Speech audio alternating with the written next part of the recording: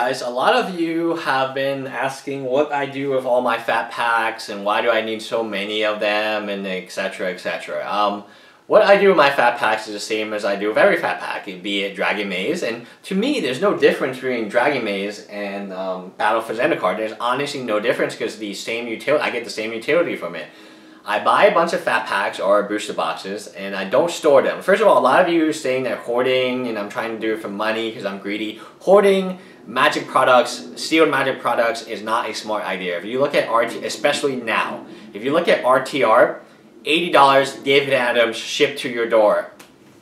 If that was the set that you chose, and there's many reasons that I would rather have RTR than Battle for Zendikar, mainly because of the 5 Shocklands and the Abrupt Decay and then the Revelation and all these other kind of valuable cards in that set that do not exist in this particular set. Yeah, you have Expeditions in this set, but I've always assumed I'm not lucky enough to pull one of those, so yeah.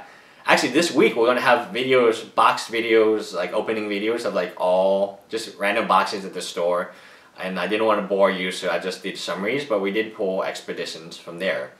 Anyway, my whole point being is, I'm making this video is I keep these fat packs or booster boxes, normally they're booster boxes, and I just draft with friends. I draft with between 4 to 10 friends. We draft once a month, and I'm kind of in charge of bringing the fat packs and stuff. And it's really nice because my friends, a lot of them are Chinese, and the way that they behave, I guess, is a little different from Americans, because I have American friends too, obviously, who play Magic with us, but they will be like, okay, here's a fat pack, I'll treat you to dinner or to a bar, or I'll pick up your tab at these other places we hang out. And at museum, actually, we went to a Museum of Natural History, which was a lot of fun, and I didn't pay for anything. Like, I was just like, just run tab out, and that's how I guess like I was raised was, if you are at a meal, it's not like everyone splits the meal and pays what they ate. Just one person pays it, and then you know that person, and then you trust that person will pay for the next meal. And that's the same with the fat packs and stuff. So a lot of my friends who play Magic are Asian, but you have some who are not, and they understand the same concept because they pick up a bar tab. So when you play with them, the fat pack I found to be extremely... So normally I don't buy fat packs. I found the fat pack to be extremely relevant to the way we play. And we normally do sealed, and once sealed is over, we do a draft. And the fat packs have 9 booster packs. It has enough for sealed and the draft. And more importantly, it allows them to take home their cards in a little box, because let's say that they are like messy or drunk and their wives or significant others pick them up. They need a little box to like take home, because like there's so many times I can tell you on the driveway where after a night of playing, then they just like spill the cards all over the driveway and they can't find it because it's dark outside. And that's happened multiple times on when their wife comes to pick them up, and their wife's like, what the hell? And their wife's like, you never want to make the significant other, like, trust me on this one, you don't want to make them mad if you want to play Magic the Gathering, because to them that's like taking time away from them and all that interesting stuff. But anyway, we have drafts and we have sealed, and we do it in one night, and it turns out to be a really fun night. We do it once a month. We did RTR last month, or I guess, yeah, last month, and then we did original Zendikar about 5 months ago. Before it was announced it was Battle for Zendikar time, and that was really kind of fun. When you have a fat pack, it's honestly the ideal size to hang out with your friends. It's enough to do a sealed and a draft. And that's perfect for a whole night of entertainment. It's a lot cheaper than like other nights of entertainment. If you want to go to a bar, if you want to go to various places. Hopefully I'll have prices of my favorite bar, tavern, I guess. Even if you want to see a movie or something like that. I know, a fat pack, if you bought it for the right price, you can play it. And I don't actually have that many fat packs left. I have a lot of Dragon Maze left, but I purchased like 2 times more Dragon Maze fat packs than I normally. I have Khans and Tarkir left because of the fetch lands.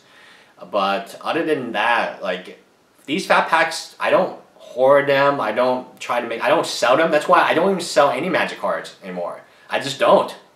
And my altruist actually said, hey, you can trade me Magic cards. I don't even trade Magic cards anymore because of how many people think I'm trying to like take it's very bad, and I just don't do it anymore. So like there's no point. Like there's really no point because I have playsets of everything I really need. What am I trading for? Like maybe alters and that's about it. If you're an artist, if you are an altarist or artist, I just call them artists, and like I combined the two words in one, and you want to trade me cards, yeah, I'll trade you cards, no problem. But normally I'll just PayPal you. It's easier. I don't need to ship it. And anyway, that's what I do with these fat packs. They will all be gone very soon because all my friends, we are drafting this week. We're drafting twice this week. We're drafting Saturday and Sunday. When I mean draft, and then that's a lot of people are interested this time. So you have 8 people, you have 6 people, 8 people, you have 14 times 2. That's 28 packs gone already. You have my Patreons. I'm sure my Patreons are telling me keep them, keep them, keep them.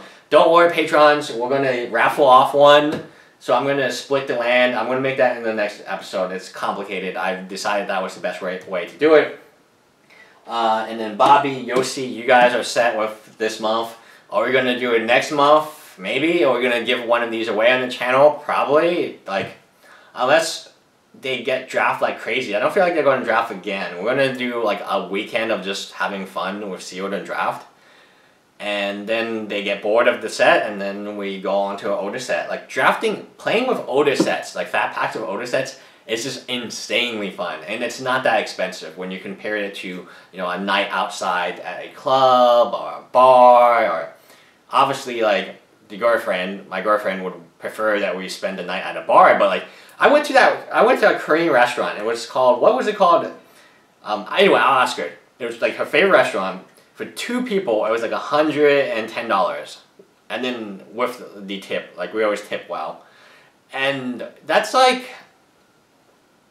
there's no way you're gonna have a magic night with just beer, pizza, Papa John's, fat packs. There, it's gonna come close to even like $50, right? And that doesn't make any sense. So that's why I realized these are not the worst value, even if you bought Dragon Maze. To me, it's all the same. The purpose of these fat packs are the same. We're going to draft with them, and we're going to do sealed and draft at the same night, and then they're going to not spill their cards in my driveway and piss off their wives and girlfriends, which would make it easier for... Then my girlfriend would be pissed off. And anyway, this is the perfect device, because they can hold their cards and not drop them. It sounds ridiculous. That's why I'm buying these, but that's why I buy them. Otherwise, I just get boxes. I prefer boxes because I just like opening more for less money. Bye, guys.